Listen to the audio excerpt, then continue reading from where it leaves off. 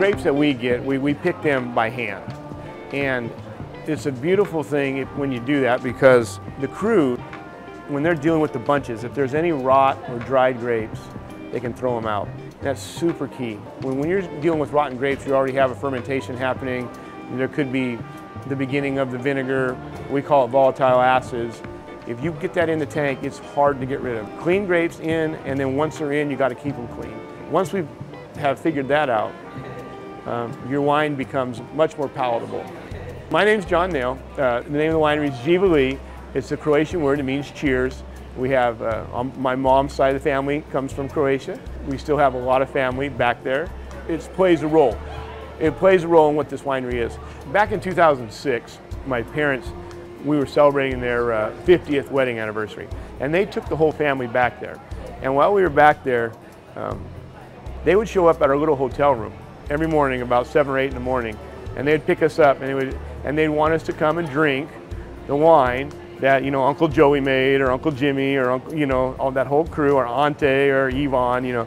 That every family had a little vineyard, and every family would make their own wine. And then the wives, they had little stills, and they would distill the wine, and they would turn it into brandy. And to the brandy, they would put, I mean, we're talking rose petals, or all the herbs, you know, the cherries, the peaches. They had this wonderful, wonderful brandy. It's just amazing what they could do back there. Croatia's a great place. It's a fun place. My children, when they came home, they were like, Dad, we have to start doing this. And so we had a lot of grapes at the time, but we made raisins. Occasionally we'd sell to wineries. We planted a row of varietals of wine grapes, 11 different varieties, and we started there. When we planted the vines, we were given a grape called Alicante Bouschet, and Alicante Bouschet was most planted wine grape pre-Prohibition, and we don't even hear about it anymore. It's a wonderful grape. It's red juice, red flesh, red meat, and so when you pop that grape, it's like blood. It's a wonderful wine. We did some Alicante Bouschet and early on, and it was a big hit. Another thing that influenced me in this is obviously Napa Valley. Their cabs, they're big cabs, they're Merlots. You know, you think about the Paso and the Jammy Zins, and those are some of the things we try to, you know, attain. The whites, I was probably most impressed. There are some great whites in California. We were in France, and I was really impressed with their white wines, and so that's why we have a Viognier, a Roussanne. We're attempting to get that type of flavor. Sweet wines are super popular right now, especially with the young wine drinkers. We do a Sangria that is like 8.5%, which is very fruity, and 8.5% alcohol. We have orange muscat. We have a white. It's kind of a white port. We call it Isla. It's excellent. It uses some muscat and it uses Thompson seedless, and then we fortify it with brandy, and that brandy has a little vanilla taste to it. And oh my God, it's wonderful. The beautiful thing about Fresno is that Fresno can grow pretty much anything. We don't want to pick it as a raisin. You know, you don't want that grape to raisin. You got to pick it when it's time to be picked, and when you do that, if you have a decent winemaker, you can make a beautiful wine out of Fresno. Absolutely beautiful. So there's no reason that you have to run to Napa or Paso, or there will be numerous wines. I hope there'll be numerous wines you like, but there's no doubt in my mind that you'll find something you like at all the wineries.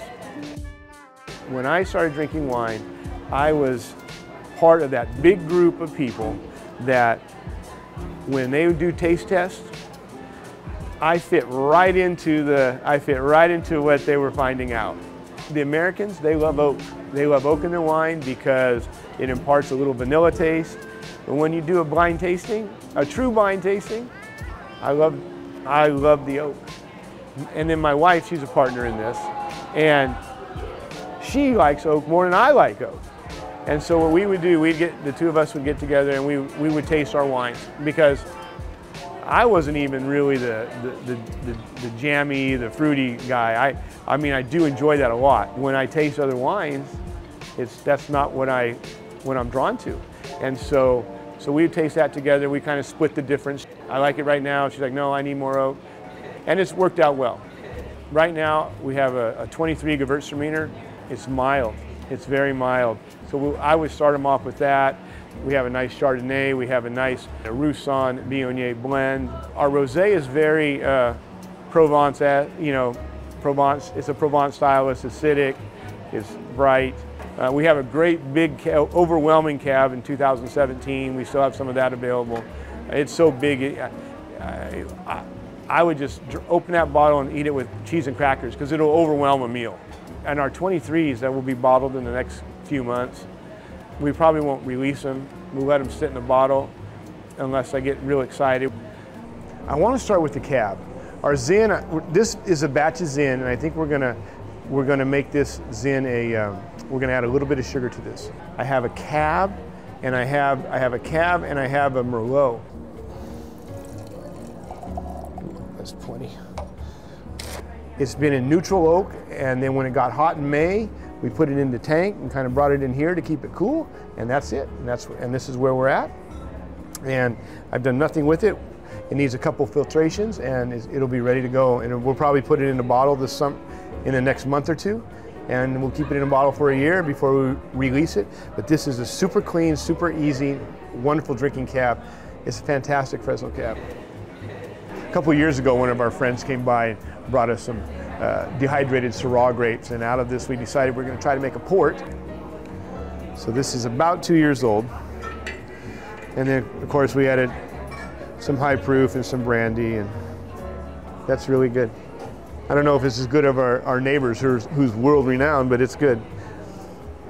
So this Pinot Gris it's a lot bigger than what you go buy from a grocery store. This is a nice wine.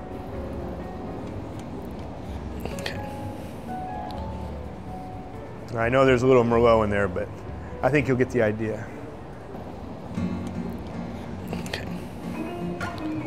This will be the first wine that we open today. It's called the River Trio. This is a blend of Roussan, Viognier, and a little bit of orange muscat. I don't think it's over acidic, and I think it's pouring really well. It's really clear. We cold stabilize this. It's Roussan, Viognier, and just a splash of orange muscat, because we wanted to have 3 grapes in it. And it's wonderful right now when it's 100 degrees in Fresno outside plus. It's wonderful coming out of a refrigerator at 34 degrees. So it's great. So this is our Rosé. The Rosé is made from, it's a blend of Grenache and Mourvedre grapes. We crushed them together, and then we took them out of the bin and we pressed them immediately so they were touching the skins for an hour to 2 tops. And this is the color you get. We have this beautiful label. It's just perfect on this clear bottle, and it's beautiful. This is a Provence-style Rosé, which means it's acidic. There's no sugar in it. We get these big burly guys in here and they're like, hey, I just drink reds, or we get the gals, I just drink reds. Well, this will stand up to their taste buds. So it's very nice. Unfortunately, what it doesn't stand up to is when the gal comes in and she's like, hey, I want a soft, sweet rosé. I'm like, no, that's not, but this is a very, very nice rosé. Oh, this is our Tempranillo. So this Tempranillo is grown in Kerman. It's kind of a maple flavor. Other people taste different things, but this is a great Tempranillo. People love it right now.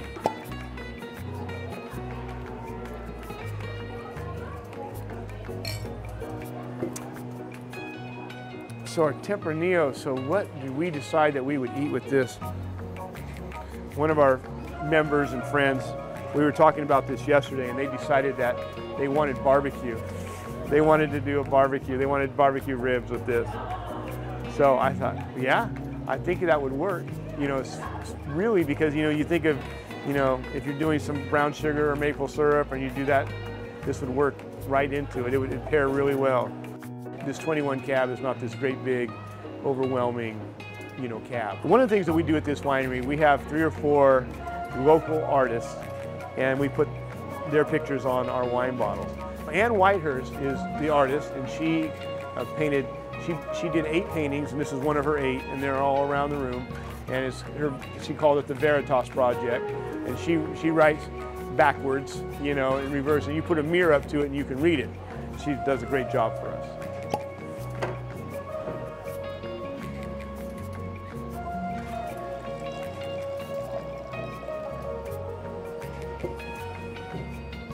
This nose draws you in. It woos you in like a true lover, right? So it's nice. It's really, yeah, this is a wonderful cab.